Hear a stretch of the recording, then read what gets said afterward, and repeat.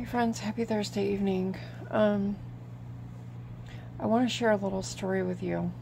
It was sent to me in an email from Guidepost magazine, giving me just like a little freebie if I chose to want to subscribe to one of their magazines. And I felt very touched by this little story. Just because, it's coming up on 3 years in October since I last saw my dad, my stepdad. I call him my dad because he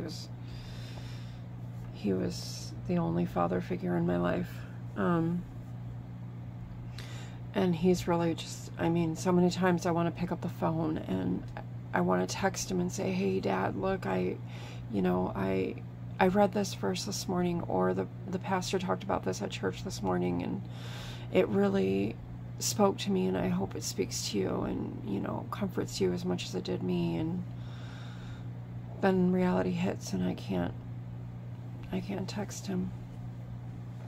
I've been told that I should start a journal and write down everything that I want to tell him, and then just keep that journal with my everyday Bible reading stuff and whatnot. So anyways, without further ado, friends, because this is a little bit lengthy, it's called She Wove a Perfect Web by Lou Dean. A lonely mom receives a heaven-sent message. After my son Scott graduated from high school, he took a job in North Carolina near his father. 2,000 miles suddenly separated me from the person who'd been the focus of my life for 18 years, with 2 cats, a dog, and a donkey to take care of. I've got no excuse to feel lonely, I told myself. This just means I'll have more time to do all the things I couldn't do when I was tied down. I went through my usual chores on the farm, played with the dogs, fed the animals. As the days went by, I missed Scott more and more. I'd always been able to take care of myself, but now I seemed to need Scott's help constantly. Where was he when I needed to get a tool from the top shelf, or to move something heavy, or to change a tire on the car? Most of all, I just missed having him to talk to. I was lonely, and sitting alone in the evening over the supper table, I prayed. I knew this day would come, Lord, but why does it have to be so hard? I went to get some dog food out of the tack room, a sort of storeroom in the back of the house where I keep odds and ends. On my way out, I noticed a spider building her web across the top corner of the doorway. I'm not a fan of spiders, especially when they're as big as a quarter like this one, so I reached for a hoe to tear down the web. The spider was utterly preoccupied with her work like a craftsman. Her delicate creation came together before my eyes, and it seemed like a shame to interrupt her. I considered for a moment, then addressed the spider. It won't work, I said. I come in and out of here a dozen times a day, and I don't want your web in my hair. Sorry. With that, I took the hoe, tore down the web, and watched the giant spider skitter away in the grass. She was back the very next morning in the exact same spot, busily rebuilding. I stared for a moment, then reached for the hoe again. Like I said yesterday, old gal, you need to find a different spot. Then I twisted the hoe round and round, catching the spider in her own web. I carried her far into my backyard, shook the hoe, and watched her fall to the ground, disappearing beneath my lilac bush. The third morning, I stopped short as I entered the tack room and chuckled. The spider was back, in the same corner of the door frame, her web almost completed again. You don't give up, do you? I asked in disbelief. I reached for the hoe, but paused. She wants her web where she wants it, I thought, and that kind of perseverance should pay off. I stepped back and watched her long legs busily knitting the strands of web. She stopped and seemed to look at me in turn, as though saying, You tear it down, I'll build it back. You win, I said to her. I went to my workshop, fetched hammer and nails and a short piece of lath, which I nailed across the corner of the door, just beneath the web. There now. That will remind me to duck, and you can borrow that corner for now. I won't even charge you rent." I glanced at my neighbor's window and smiled. They'd really think I was lonely if they saw me talking to a spider. For the next few weeks, the spider and I were close friends. I'd chart her progress every morning when I went out to do the feeding or to fetch a tool from the tack room. Sometimes I'd stand and admire her intricate work, and often I gave her a friendly hello. One afternoon, I noticed a smaller spider in the web beside her. I consulted a nature book and confirmed that my big spider was indeed the female, and more than likely a family was on the way. Soon the male disappeared, and not long after I spotted an egg sac. I began to understand her persistence in building her web in my sheltered doorway. She was planning for the future, thinking about protecting her young. I could certainly understand that. Autumn was just a breath away now, and the low clouds began to cover the mountains with their load of dripping, foggy drizzle. The fall had always meant back-to-school clothes for Scott, carving jack-o'-lanterns for Halloween, rowdy boys making me laugh around my dinner table. I was not looking forward to this autumn, though, or to the winter that would follow. The 2 short days, the relentless snow, and the long, lonely nights. One particularly dreary day, I walked out back to the tack room to fetch some birdseed. I was feeling so down I didn't even glance up at my spider as I entered. The room was filled with the relics of Scott's enthusiasm. Baseball bats, deflated footballs, a motorcycle helmet dented from all the spills he'd taken on his dirt bike. Pausing, I let my finger drag a line through the dust on his weight set and swallowed the lump in my throat. Tears welled in my eyes.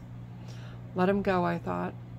I had heard that advice so often in the last few months, from friends and family, magazine articles, and self-help books. I'd searched incessantly for some nugget of truth to help me through the painful process.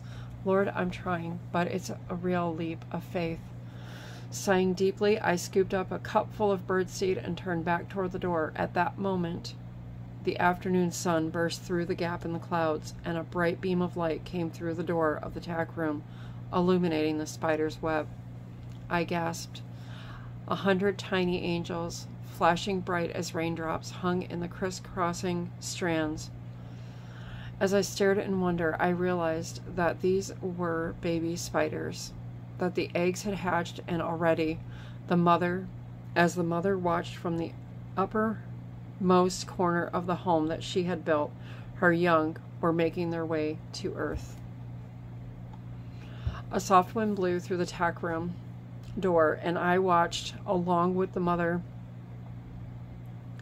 as the little spiders slid down, each on a single strand of web, and scurried off as soon as their legs touched the ground. It only took moments before all the babies were gone without a trace. My spider sat alone, again in the web she'd built. Now that's what I call a leap of faith, I thought. I admired all the hard work and courage it had taken her to build her web, and for what? Just to make sure those babies were safe till their feet touched the ground. But crazy as it may sound, when I looked at that spider, bouncing in the breeze on her empty web, I'd swear she seemed proud, even radiant. The next morning, when I went into the tack room, she was gone. The sight of her empty web filled me with a sad feeling, and I recalled the sight of it lit with sunlight, the little silver angels flying away. I knew that the spider had gone on to build different webs just as strong elsewhere. She had fulfilled this role, part of which was to let go with grace and dignity. I'll leave this web as a reminder, I decided. Part of my job as a parent, maybe the hardest part, was to let my son walk away.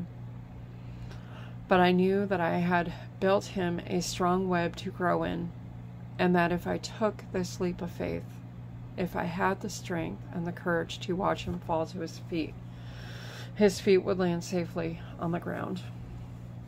And that is just one of many stories that they publish in the Angels on Earth magazine. You probably wonder how this reminds me of my dad and my stepdad, and it's kind of like, you know, we have to learn to let go. Grief is hard. I'm learning that 2.5 years into it. It's,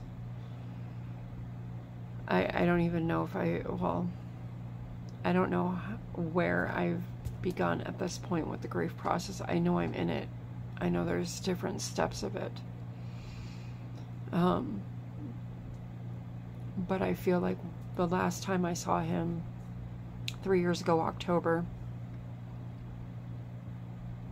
it was kind of like that spider. You know, I knew something was not right with him when I saw him that October. I knew his health was not good. And I had a feeling he was preparing. He knew something was coming. And then April of that following year, it was actually my grandson's birthday, I received that call at 9 o'clock in the morning here on the West Coast. So it would have been 12 o'clock there in Michigan.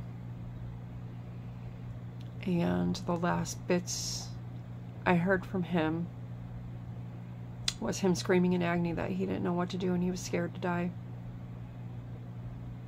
He knew the Lord. He was a Christian. And that fear is completely relevant.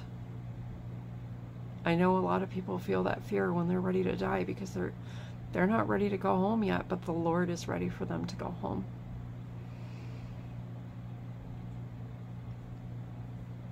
And I feel like that was the morning where he was gathering his web to say his goodbyes to us here on earth until we see him again in heaven.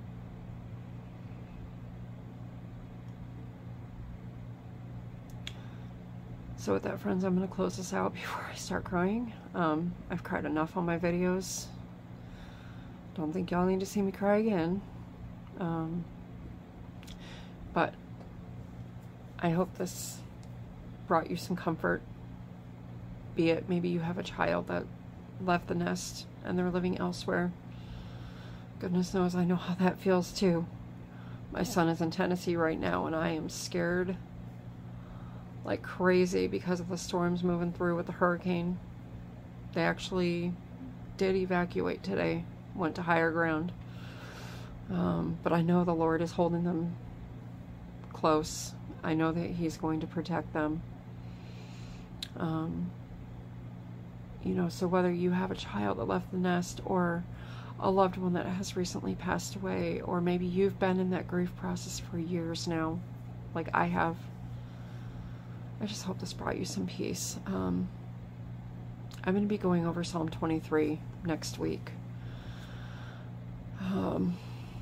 Kind of go into it a little bit more in depth. I have some notes from a sermon that a pastor broke it down, how he broke the Psalm 23 down, and I want to share that with you all. So I'm going to let you all go. I'm going to get this uploaded, and if you are in the path of the hurricane, please, please, please stay safe. I love you guys. God loves you. I'm praying for everybody, and I will see you all again next week for another segment from the Bible.